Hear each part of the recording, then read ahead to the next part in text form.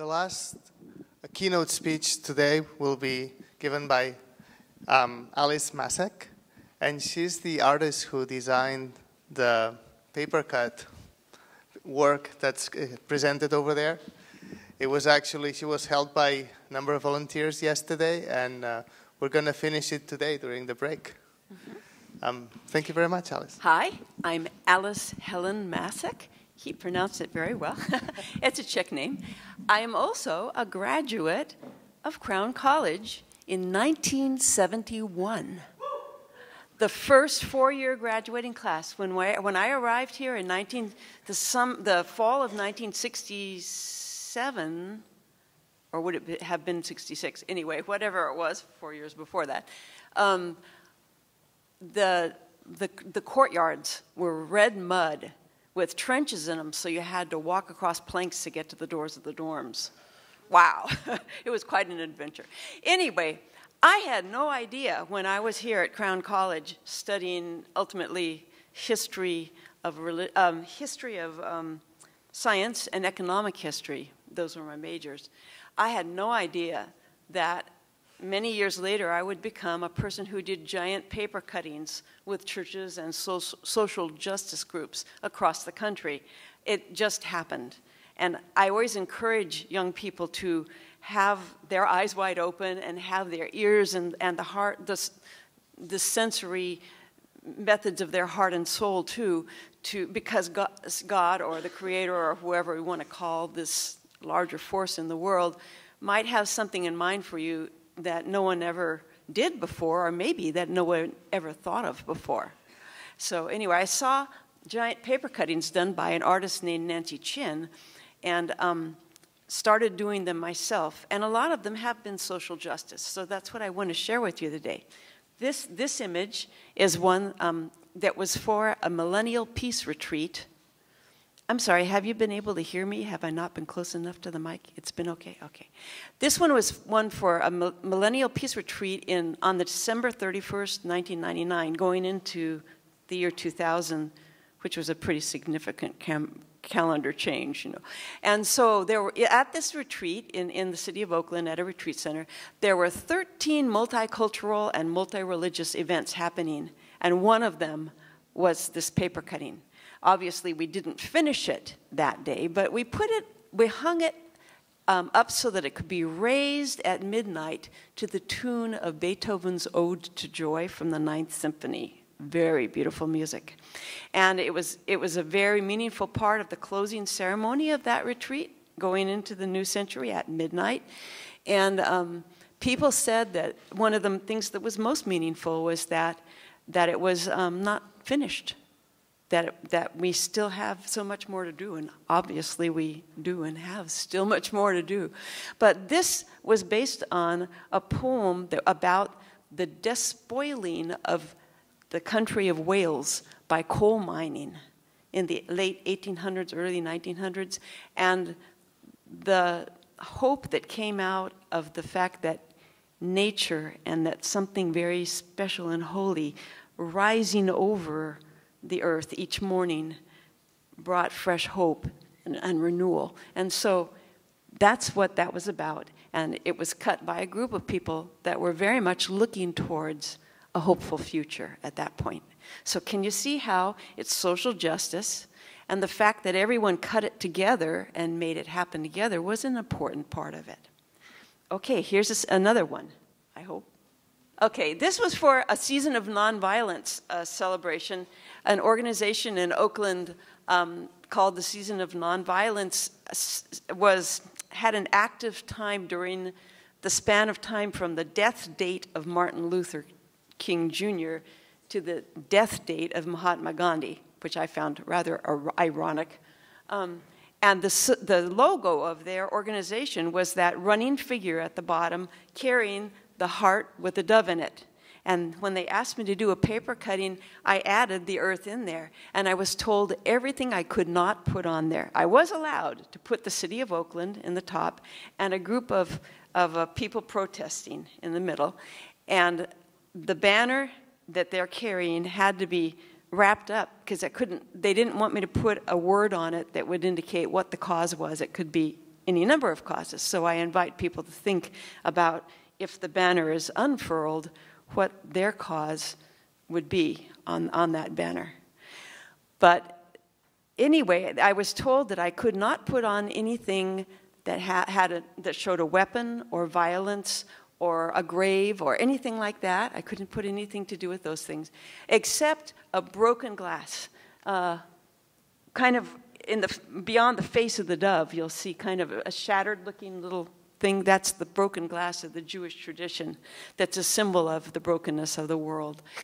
But I was able to, then I had to come up with all the other stuff out of my head. So I put in the peaceable kingdom and a tutoring session.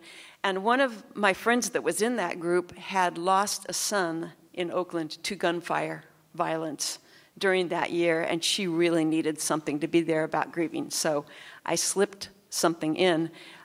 There's kind of a Native American girl with kind of a shadowy-looking grandmother figure. The girl is holding a bouquet of flowers. And you can't tell whether she's just bringing flowers to her grandmother or whether they're going together to put flowers on a grave. For my friend, that was good. It worked for her. So anyway, that's an example of a social justice cutting. And again, the fact that a whole group of people did it together was very meaningful. And when they hung it up for their gatherings, their services and things, that meaning then extended on to other people. The size of this is about the size you're seeing it now. It was 9 feet wide at the top and about 12 feet tall. Okay, let's see if this is going to work now. Nope. Oh, yeah, wonderful. It went to the next one. Was that you guys? All right, this one's very different, isn't it? In Fairmont Hospital in Oakland, which is in Alameda, it's actually in San Leandro. It's the hospital for the poor, and a lot of people live in that hospital that there's just no other place for them. They're what's called medically indigent, and they're just being taken care of by our society. What a sad thing. But there was a wonderful chaplain there that was really making their lives better. And she, when the 9/11 incident happened in New York City, she went for 2 weeks as a volunteer chaplain on Ground Zero. Now, you can imagine what a powerful experience that much of it. It was horrific. When she came back, she still had dreams and nightmares about it. And one of the dreams she was standing on the hot ashes of Ground Zero, looking up at the wreckage. And in her dream, some part of that twisted metal was confining or trapping something. And then the hand of God reached down and pulled it open and let out 4 white doves. At the top, you can hardly see them, but there are 4 white doves against that shiny material. I should have backed them with a better contrast, sorry. Anyway, that was a wonderful image, and she asked me to make a paper cutting of it a year later for a memorial service. And this paper cutting was multi-layered. It has gray fabric against the wall behind it, and then the black cutting goes all the way down to the floor behind, and it's the twisted wreckage that had confined the doves. And then the layer in front was copied from a Life magazine photograph of an actual piece of the wreckage. And the process of painting that silver made a shadow that we subsequently also used, like a stencil shadow. But that making of that piece involves staff and volunteers, and even some of the patients of Fairmont Hospital were able to participate in that. And when we pulled it together and had a worship service with it, that worked fantastic. It was just an absolutely glorious event. I hope you can imagine it was just really a blessing. Okay, next one.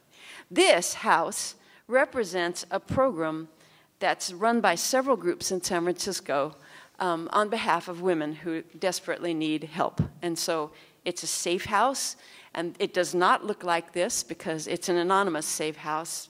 They don't want anyone to know what the real one looks like because it could be, vandalized or whatever. And so I got to make up this house. It's 14 feet tall by 9 feet wide, and the Presentation Sisters of San Francisco, who are a wonderful group of women who are Catholic nuns, cut it together. in order to make sacred space for their retreat center and presentation center in the Santa Cruz Mountains on Bear Creek Road. You probably know where Bear Creek Road is. Anyway, and it was very successful, along with a cutting about the history of their order. Both of these cuttings, even though they were very big, were done Friday evening and Saturday until 2 o'clock, and the group had finished them all. And there were about 24 women, 12 to each table, who worked on these. But the most important thing in the eyes of the president of their order was the things that happened when they were at the cutting tables. Some sisters connected that had been passing like ships in the dark for 30 years. Here's the other group. And this, the president was so impressed with that, the hopefulness of the fact that people became friends over these cutting tables in a new and special way, that she brought me with her, this president of the presentation order, brought me with her to Esopus, New York, to a place that looks like a palace at Mount Alphonsus Retreat Center, to meet with the International Presentation Assembly. 59 women from 29 countries of the world came to this wonderful retreat to look at what the presentation sisters are doing in not only their individual parts of the world, but for the world as a whole.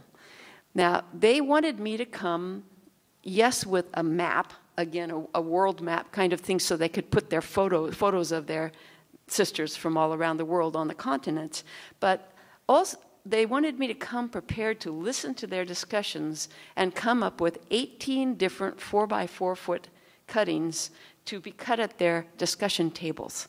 And so the first few days, I was gleaning images for those cuttings, and on that fourth day, when those are all ready, we put them on the tables and the sisters cut.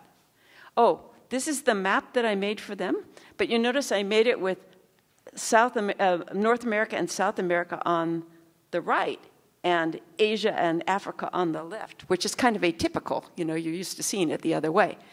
And the currents, you'll have to just trust me for this because it's hard to read them. The currents had words in them going around, and when the map was in this position, the words were like comparisons and fight and suffering and hunger and enmity and all kinds of negative conflict words.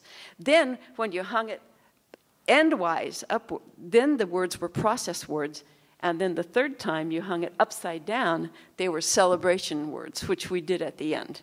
So that in itself was a pretty meaningful exercise. That was cut while the other designs were being drawn.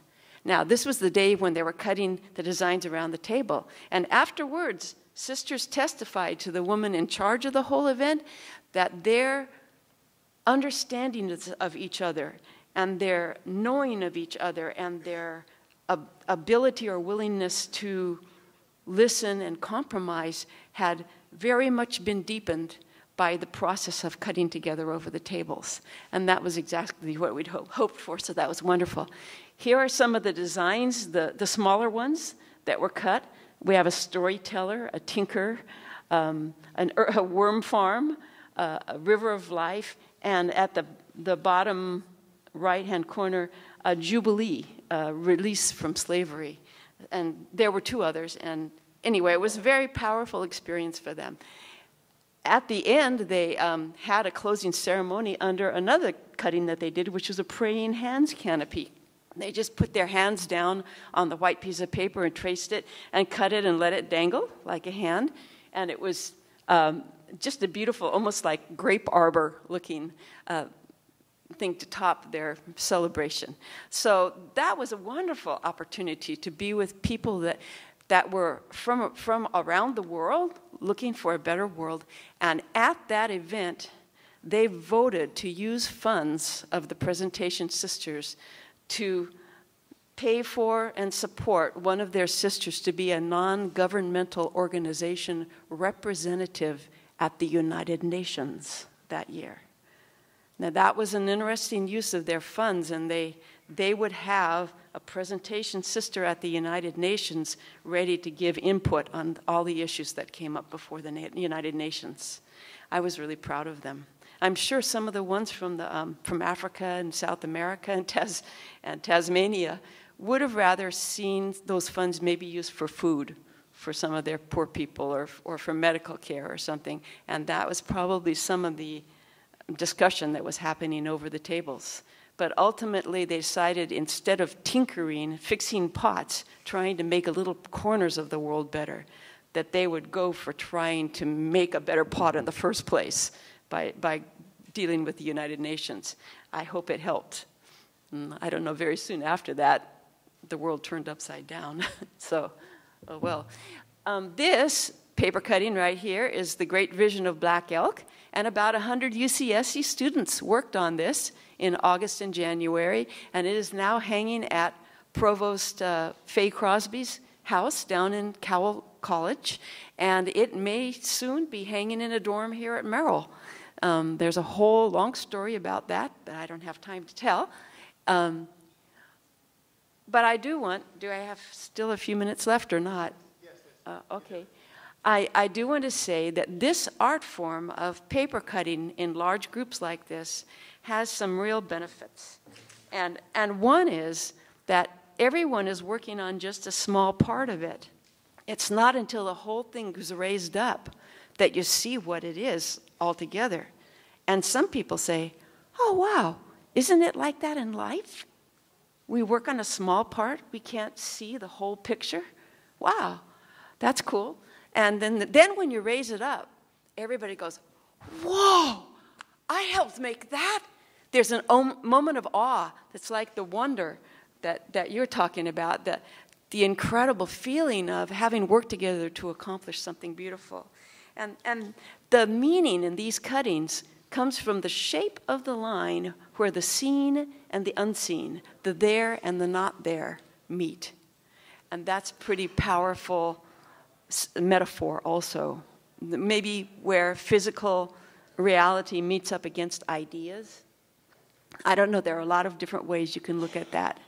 So, but most important, working together to make something beautiful is an incredible, and hopefully at some point, the something beautiful we make will be a better world. Thank you.